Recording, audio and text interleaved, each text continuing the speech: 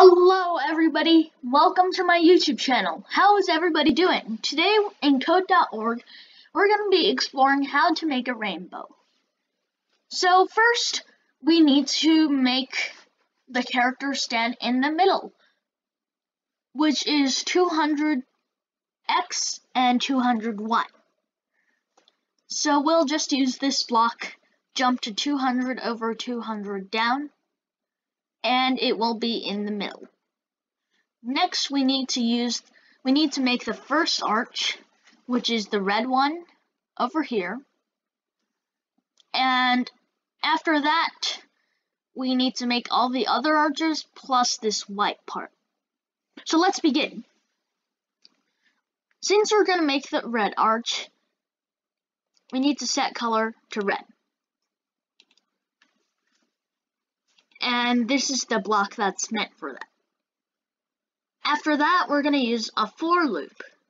This for loop is going to make it so that it can make an arch. From 360 to 180, count by 1. This is going to help it because it's going to draw lines until it eventually stacks up to an arch. Let me show you how it works.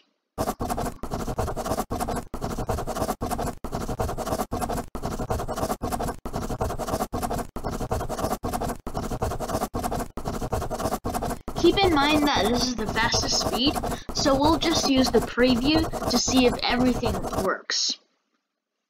Next, after that, we're going to set color to orange, and yellow, green, blue, pink, and purple. Those are the colors I choose. You can choose whatever color you want for your rainbow, but I choose these colors, so this is my rainbow.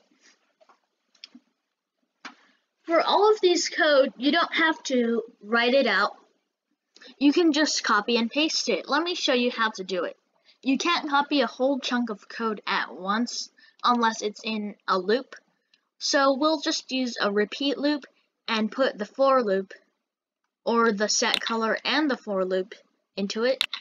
And we can click on the repeat loop, copy it, paste it. Here it comes. And then drag the stuff that we copied and pasted out of the repeat loop and delete the repeat loop. Hopefully this is not too complicated, as this is the simplest method that I've found to copy and paste it. So now that we have all of these copied and pasted snippets of code, we can move on. You might be wondering why you can only see the last color. And I have the answer for you. Well, over here there is a move forward by 160 pixels. There's a point to I degrees. The I is the counter, and each time it decreases by 1 so that it makes an arch. There's a block that's move forward by whatever amount of pixels you put there. In my case, it's 160. And when you copy and paste it, it's the same, except that I already edited it over here, so it's not over here. Since it's the same, we need to edit it so that it's different each time. The first one is going to be the biggest, and the last one is going to be the smallest. I edited it so that it's in increments of 20. So that's 160, 140, 120, 100, etc. Now that we've edited it, you might be wondering why the arch, the rainbow, is arching into itself without a space on the bottom to make it like a true arch. Well, here's the solution. The last section, look, this is what you might be seeing. There is no hole over here. So the last section that we're going to be making is basically the same as all of them, except that it has to fill up that space while leaving equal space for each of them.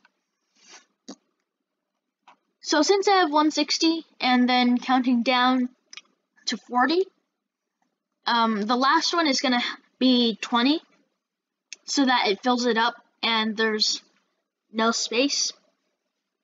I mean, there is a space, not no space. Over here, this is all the code. Let me just go over it one last time.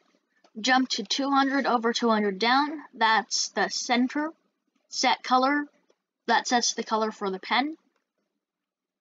For loop, it basically determines the arch. It basically helps in making the arch.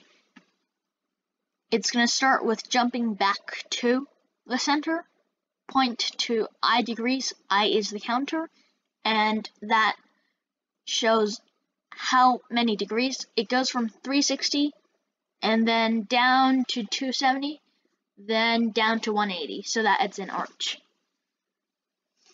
It's going to point to I degrees and then move forward by 160 pixels and then jump back to the center so that it can continue. Once we've finished, we can see if it works over here, or if you want, you can run it. You don't need to run it because it's going to take a long time, and if you're using the artist editor, you can already see what is working and what is not. Thank you for watching. If you like this video, please try it out by yourself in code.org and artist editor. If you like this video, please hit the like button, subscribe, and hit the bell icon for notifications. This means a lot to me, and if you subscribe, the next level will be unlocked. And with each level being unlocked, there's going to be a new thing, possibly a new prize, possibly a Minecraft celebration, or something like that.